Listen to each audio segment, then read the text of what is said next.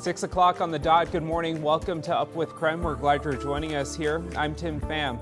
Let's start things off by taking a look at your weather forecast. Yesterday and even this morning, some of you may have encountered a few sprinkles. I don't even know if we can call it really showers, Thomas. It was so light, but I was glad when it happened. Yeah, I'm always glad to see any rain in the summertime, and that does also include this morning. Live picture over Riverfront Park. Doesn't look all that damp, but there has been not just some low cloud cover, but you can even notice some rain showers off into the distance. Again, I'll take any kind of rain, even if it is just a light sprinkle this morning. Right now it's 64 degrees, mostly cloudy skies, and as we take you to Doppler radar, there are those showers a little bit just drifting through Spokane County. As we zoom all the way in, it is now over Spokane Valley and heading towards Liberty Lake. Valley Forge getting some rainfall, and all the way down Highway 195, actually a majority of it picking up at minimum light rain as of 6 a.m. As you wake up this morning, we want to help you prepare for your morning commute. We want to get you updated on this. This morning, Highway 195 near Mullen Road is fully back open. So remember this one, we brought this to you yesterday. WashDOT actually closed the highway Sunday night after a brush fire started. It burned about 10 acres and it was reduced down to about 1 lane, but again, back open this morning.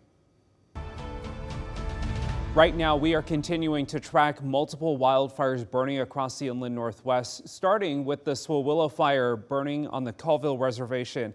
Evacuations have shifted in that area. The level 3 go now orders are smaller and no longer include Keller, but there are still homes in the evacuation zone. This morning, the fire has burned more than 47,000 acres and is 45% contained. WashDOT said the Keller Ferry is expanding its service. Previously, it was only open for people evacuating. Now, people who live between the ferry's northbound landing and Manila Creek Road can use the ferry. So in North Idaho, this morning, the Gwen fire is burning more than 28,000 acres and is 0% contained. Level 3 evacuations were downgraded to level 2 in Julietta. This means people who live there can go home, but should still be ready if changing conditions happen.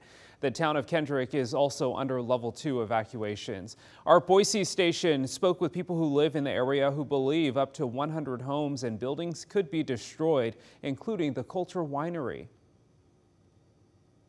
Intact. It did destroy our main irrigation lines and our power supply, so we aren't able to manage it right now.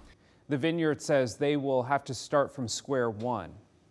Firefighters from all across Spokane County haven't had much time to rest this last weekend, battling 3 wildfires. KREM 2's Cody Proctor found out one of those fire crews faced a lot of challenges, including some issues in the sky. Time's a precious thing for firefighters. It's a fast-moving wildfire, especially one that's wind-driven. Seconds count. And they put those seconds to good use, with crews on the ground and air support swooping in from above.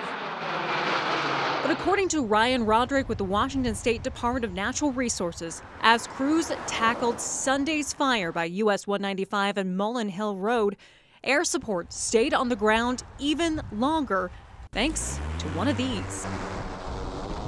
DNR says a private drone delayed their use of air support. We cannot fly when drones are in the airspace. Thankfully, it was just a very brief delay until that drone was able to be cleared. But in wildfire, seconds matter. Roderick says having a drone in the air at the same time as their planes and helicopters is a safety issue. There is the potential that that drone could impact into one of the engines. It is a very, very serious safety concern. One they're seeing more and more often. An unfortunate development, according to Roderick, considering how efficient air units are with fighting fires. It's extremely successful when we put air on these fires. We know that for wildfires, if we can keep them to 10 acres or less, the chances of them turning into a catastrophic wildfire decrease exponentially. So when a fire starts, DNR says one of the best things the public can do is leave the drone at home. It is July. We still have a lot of fire season left. To the U.S. Forest Service, in 2019, there were at least 20 instances of unauthorized drone flights over or near wildfires in 7 states, including Washington. Right now, it's a federal offense to knowingly operate a drone over a wildfire. The time now is just about 6:06. Let's take a look at your morning rush. More news in less time. An update on a story we've been following for months. A Pullman father suspected of kidnapping his 2-year-old daughter is now facing federal charges. The U.S. District Court filed an international parental kidnapping charge against Aaron Ong this week. He was arrested in Mexico earlier this month with his daughter and his fiancé 1 month after Ong failed to show up for a custody exchange. Ong is being held in Arizona, waiting to be brought back to Whitman County. His fiancée, Nadia Cole, was deported back to the U.S. She is not facing any charges right now. This morning, we are remembering Tracy Walters, the owner of Walters Fruit Ranch at Green Bluff. Tracy and his wife, Letta, were both retired school teachers. Walters not only ran the farm at Green Bluff, but was also a legendary running coach here in the Inland Northwest. He twice coached U.S. national teams and helped train Spokane's own Don Cardong for the 1976 Olympics. Walter was 93 years old. After 4 years in Post Falls, the Idaho Master Gardener program is returning to Coeur d'Alene. Our news partners at the Coeur d'Alene Press report the Diagnostic Plant Clinic offers free services to residents of North Idaho near West Ironwood Drive.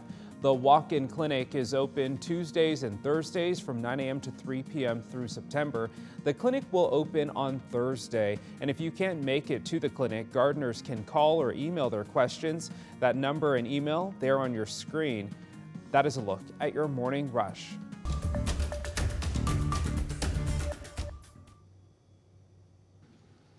We've had term limits for presidents of the United States for nearly 75 years after the Truman administration. And I believe we should have term limits for Supreme Court justices of the United States as well. President Biden unveiled proposals that would change the way the U.S. Supreme Court works. The trio of proposals includes who can sit on the bench and for how long. CBS's Skylar Henry has more details from the White House. President Biden unveiled plans Monday to dramatically change the way the Supreme Court operates. Extremism is undermining the public confidence in the court's decisions. Biden is calling for stripping away lifetime appointments and enacting an 18-year term limit for the justices. That would set up a system where new justice would be needed every 2 years. They have no desire to make the court better. They're just trying to make it more liberal. President Biden also wants Congress to pass a tough new code of ethics requiring the disclosure of all major gifts and the justices to recuse themselves if they or their families are involved in the case. No other federal judge could get by with what Clarence Thomas did, to receive millions of dollars worth of travel and gifts and not report them publicly. Neither proposal currently stands any chance of passing the Republican-controlled House or narrowly divided Senate. The liberals in this country want to pack the court. They want to destroy the court. So their initiatives coming from Biden will be dead on arrival in the Senate. President Biden is also calling on Congress to ratify a constitutional amendment prohibiting blanket immunity for presidents. It comes in response to the court ruling that former President Trump is largely immune from prosecution for his acts in office. This nation was founded on the principle there are no kings in America. Each of us is equal before the law. While the White House isn't expecting to secure a new amendment on this politically charged issue, it hopes the conversation will energize Democratic voters. Trump came out against the proposal, saying Biden is trying to destroy the Supreme Court. Skylar Henry, CBS News, the White House. We take you back outside where any of those early morning raindrops have already ended. At least here at our South Hills studios, a few light rain showers just here or there for the Inland Northwest this morning. It doesn't last all day, but always a welcome sight to see some rainfall. And this is actually looking like a really nice day. 81 degrees. I probably won't even have to use the AC all that much. Maybe just for an hour or two this afternoon, just to take a little bit of the heat out of the home. But check out this Friday at 103 degrees.